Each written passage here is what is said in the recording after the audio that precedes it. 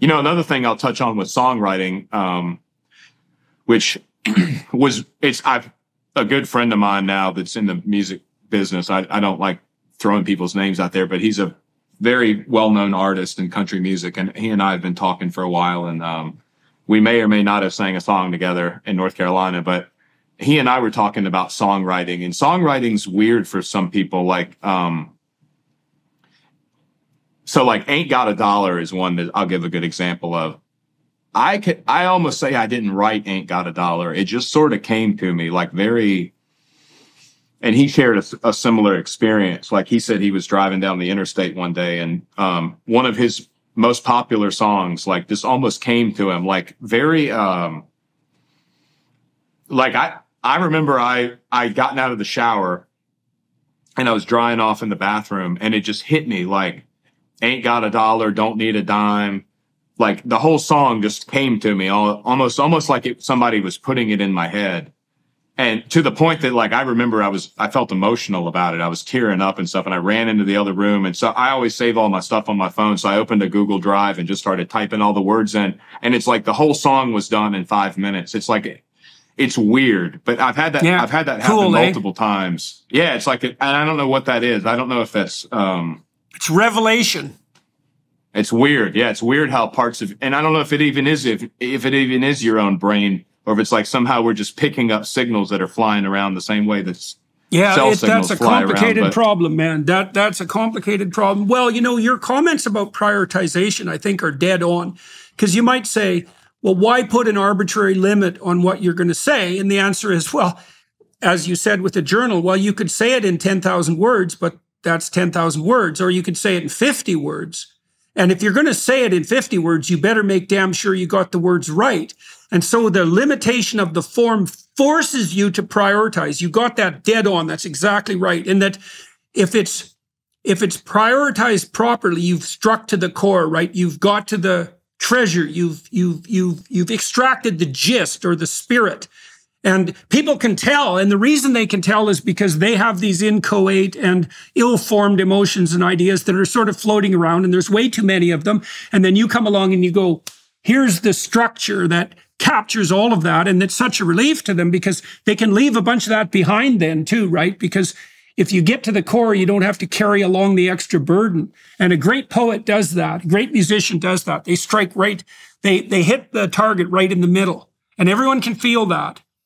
It's interesting too, because a lot of the comments I've gotten on all the videos have been, the comment will say something to the effect of, I hate country music, but I love listening to this. And it reminds me of like, there's certain people in the rap music game that like, people who don't ever listen to rap will still listen to them because lyrically they're able to like, I guess you kind of hit the nail on the head of what it is, but it's, yeah, that's exactly, it's a weird phenomenon, but it's almost like that idea isn't just limited to people like certain genres of music for their sound, but they really connect with the lyrics of songs more than anything. It's the sound is just kind of there as an add-on, you know. That's like it's very interesting how music is like the fact. It's just a weird thing to think about how people can sing songs and find such peace and hope from them anyway. But it is. Music is a mystery, man. That's for sure. Yeah. I made a piece of art representing music back in 1985. It took me about 4 months to make, and now that's the logo I use. It's called The Meaning of Music. And I was really fascinated because I was really interested in nihilism and meaninglessness at that time, because you can make a pretty coherent, rational case for nihilism and meaninglessness, you know, looking at the primacy of suffering in human life and its finite nature. And I thought, well, what the hell? What's the argument against that? Because we do have finite lives and people do suffer, and there seems to be a lot of pointless misery in the world. What's the argument against that? Logically, and I thought, well, maybe the argument against that isn't exactly logical. Maybe it's like the phenomenon of meaning itself. And I thought, well, where does that manifest itself most strikingly and irrefutably? And the answer to that seems to me to be in music, because I remember at about the same time I'd gone to a Ramones concert, and they were like major league punk rockers. And my wife and I went to this concert, and we watched the mosh pit where these like punks were banging into each other at high velocity, very aggressively, right? But they were celebrating the meaning of the music at the same time. And so even if you're a nihilistic punk rocker who hates the world, you go to a concert and the music grips you, and it grips you in a meaningful way. It's like meaning itself speaking to people directly. And there's no criticizing it. There's nothing stupider than, no one sounds stupider than when they're criticizing music per se. You know, you can say, well, I don't like that piece of music. But nobody in their right mind ever says, well, what do you listen to music for, you idiot? Because almost everybody has a genre. And music speaks directly to people in a way that argument can't refute. It's really quite a mystery. Yeah. Yeah. And this is, and I think that's a perfect example, particularly with Richmond, north of Richmond, because it had like, it definitely, it went beyond all bounds. You know, it touched people that wouldn't listen to country music. It touched people that weren't even in the country, that it just seemed like, I guess because of through the lyrics, like it definitely transcended all those boundaries that you would normally expect things to stay within. And that's what kind of disrupted, I guess, it really disrupted things, people's perception of what is, you know, it's a weird thing for me to even look at now, to try to make sense of it. You've probably heard by now that you should be using a VPN when you connect to the internet. But if you're like me, adding an extra step to anything you do every day just sounds like a hassle. Well, let me tell you, if you knew how easy it was to protect your connection with ExpressVPN, you'd be doing it already. ExpressVPN is the easiest way to browse safely, securely, and it's just better. ExpressVPN gets rid of all those things you hate about VPNs. It's a VPN done right. First of all, it's blazing fast. Lots of other VPNs slow your connection to the point where it's not even worth it to connect. But ExpressVPN doesn't lag or buffer. You can stream in HD with no issues. And using it couldn't be easier. Just open the ExpressVPN app, click one button, and enjoy instant protection across all of your devices. The fact is, once you connect to ExpressVPN, you don't even realize you have it on. No wonder it's been called the best VPN by CNET. Right now, go to expressvpn.com/Jordan. That's expressvpn.com/Jordan and get 3 extra months free. expressvpn.com/Jordan. Well, in one way, you could say, well, you know, it's what a coincidence that this happened to you. And, well, that's true in some way, but there's a way it's not true, because what you did, and I don't know how you did it or what did it through you or any of those things, is you, and I figured this out too, listening to on the YouTube stuff, you've actually been paying attention for a few years, you know, and while you're paying attention, you're gathering information about what's worth paying attention to, right? So you're gathering up all these observations about the state of the world.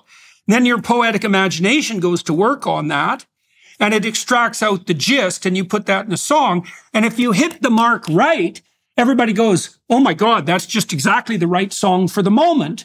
And of course it is, because you've been paying attention. Look, I talked to Jimmy Carr about how he prepares his comedy sets, and other comedians have told me this. It's like, before they go out on the road, they go do like 50 comedy shows at small clubs. And they try out their new material, and most of it flops, eh? But now and then, every, say, 10% of the time, they'll tell a joke, and everybody in the room will burst out laughing. And the smart comedians go, check, we'll keep that. And then they do 50 shows, and they gather the 5% of the material or the 2% of the material from each show that's the best because the audience told them.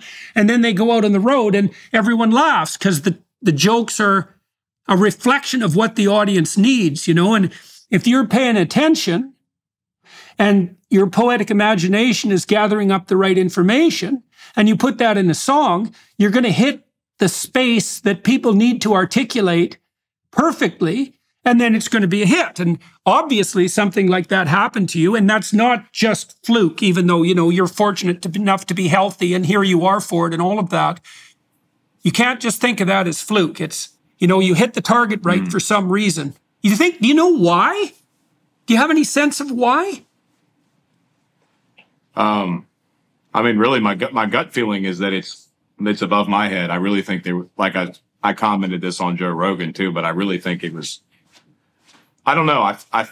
I really don't know what to think of any of it, but yeah, I bet. My gut feeling tells me that it's whether I don't know which one's the chicken and which one's the egg, but I feel like I've been put in this opportunity to try to share some of the message of what you and I discussed today and what was touched on about, I mean, it's just the importance of trying to reintroduce God into modern society and us trying to at least limit some of the horrible things that we do to each other, you know, like in today's political climate and the way the world, I just feel like maybe it was just an opportunity. Maybe the song was just a vessel of an opportunity for me to be able to have the time to have these conversations and get things. And plus, not to mention, like I said, I think it's just, I think part of it maybe goes back to all those conversations I had with people in my work, because I talked to people from all over the country and Canada, and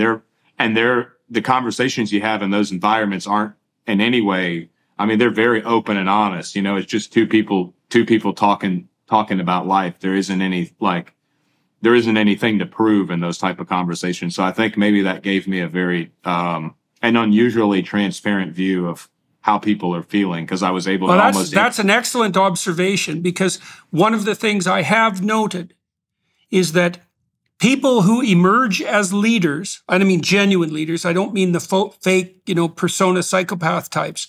I mean the genuine leaders, some of whom are accidental leaders, they listen, right? They've gone out and they've heard people and they've gathered their stories together, and then they amalgamate them. And so it's very interesting that you point out the relationship between that and the honest conversations you had while you're doing your sales work.